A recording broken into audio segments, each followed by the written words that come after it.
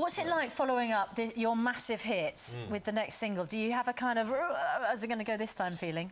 It's nerve-wracking.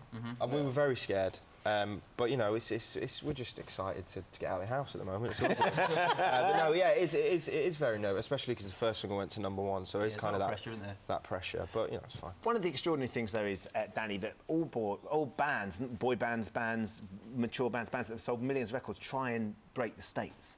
And you guys seem to have managed to get a foot in the door very early on before, really, you've landed here in the UK as well. Yeah, and it actually wasn't through choice. We were over there recording the album, and we decided on the first single, Being Me and My Broken Heart, and a guy called Ryan Seacrest started playing it on his radio show, and then it started in LA and then New York, and like spread like wildfire, so we kind of had to ride the tidal wave, if you will. Well, once Ryan Seacrest's on your side, I expect that helps, doesn't it? But it also helps if Scooter...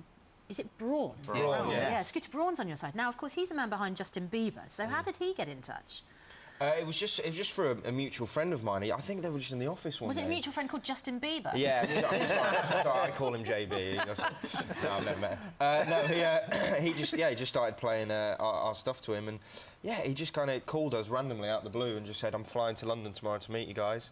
He came, signed us, haven't looked back. It was there and then, yeah. It's gone from there. So in terms of what's that moment like then, Louis, when you're walking along and suddenly you start hearing people sing your song, but without knowing that you're walking along, or you're in a cafe and you hear the music playing and you're having some food? Is it a strange moment? Yeah, it's really strange. I mean, the amount of times we've been out in the States and in the UK, and you know, you see a car drive past and windows down a little bit and the song's playing, it's like, it's pretty strange. I was on my way, the best moment in my life, actually. I was on my way to... Other than this? Other than this, obviously. I was on my way to dinner with a girl for a first date, and the song came on in the radio. I was just like... She didn't know it was me. No. Was that in the taxi? Yeah. How funny what the driver said, though. He says he doesn't like this song, and he like turned over. I was just sat there, just going, oh. So I went for the burst to worse in a fraction of a second. She never called me back, so yeah, that's always good. I bet she wants to call you back now, doesn't she? Who knows?